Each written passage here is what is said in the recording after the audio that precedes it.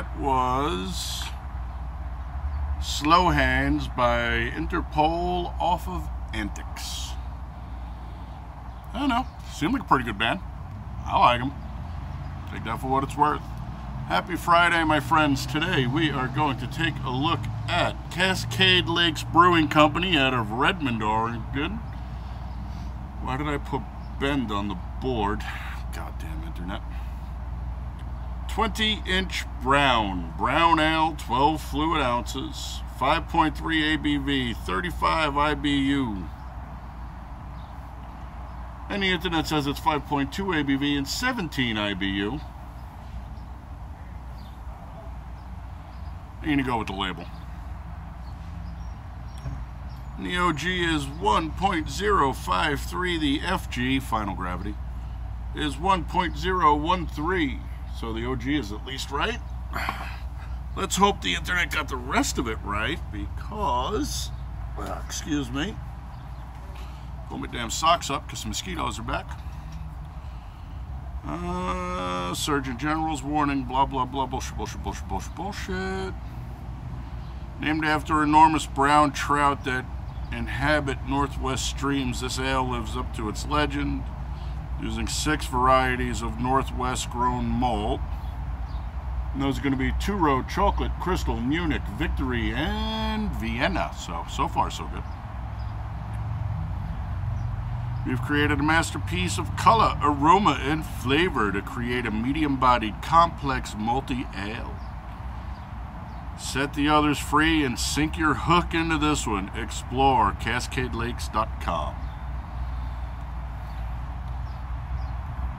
Tell you what, 20 inches of big brownie, man. It's not like them German browns they imported that get like 72 freaking pounds. 20 inches of big brownie. And that's what a 20-inch brownie looks like.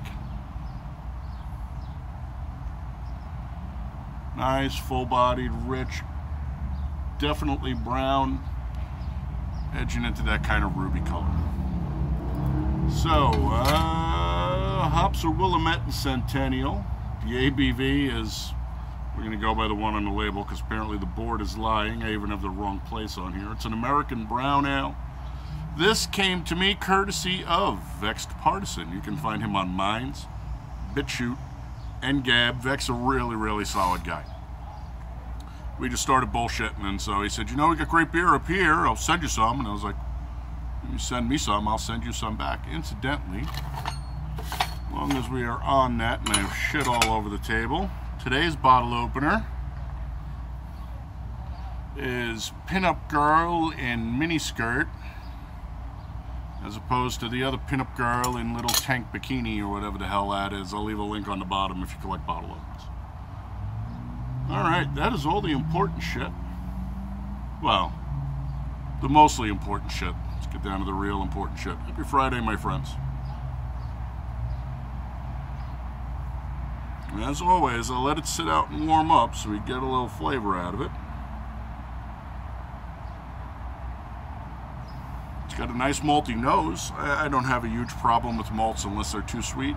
You can bitter out a malt and balance it up if you know what you're doing. This is a really, really nice malty smell, and usually when I see a color like this, I start to worry that they over-roasted the malts and I'm going to wind up with a coffee beer. And if you've ever been here before, you know how I feel about coffee beers. The one thing that goes in coffee, that's Irish. Everything else is just bullshit. That's the nose. Let's give it a tongue.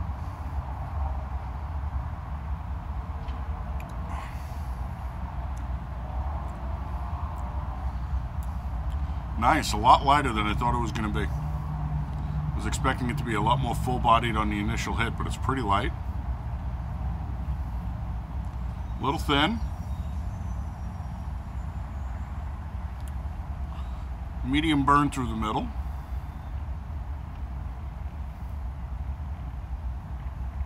Which cleans up real nice on the back end. This is good beer.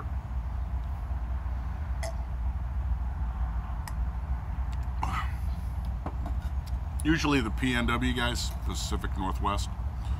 So if I say DSW, that means Desert Southwest. Usually the PNW guys are all about the hops, and I need a double juicy 360 420 IPA. Angus is that way, and then that's what they grow up on, and I understand it. I'm not a hop guy. I don't get bitter. And you can balance bitter and it's acceptable, but that's their thing and not mine. I like this. It's a good solid beer. It's a little thinner than I thought it would be. I thought it would have a little heavier middle through the body, body through the middle. No reason not to drink it though. Let's call this 3.75. Scusi. If it had a little more bite, we would go for 3.75.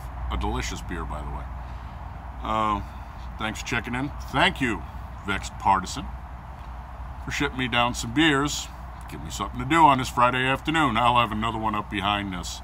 I already cheated. I've done Deschutes Black Butte Porter before.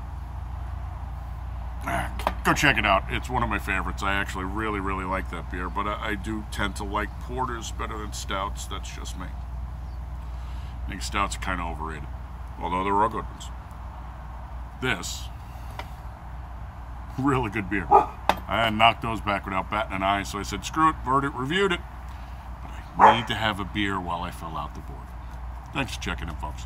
I will catch you on the next review. Have a nice weekend. Skål.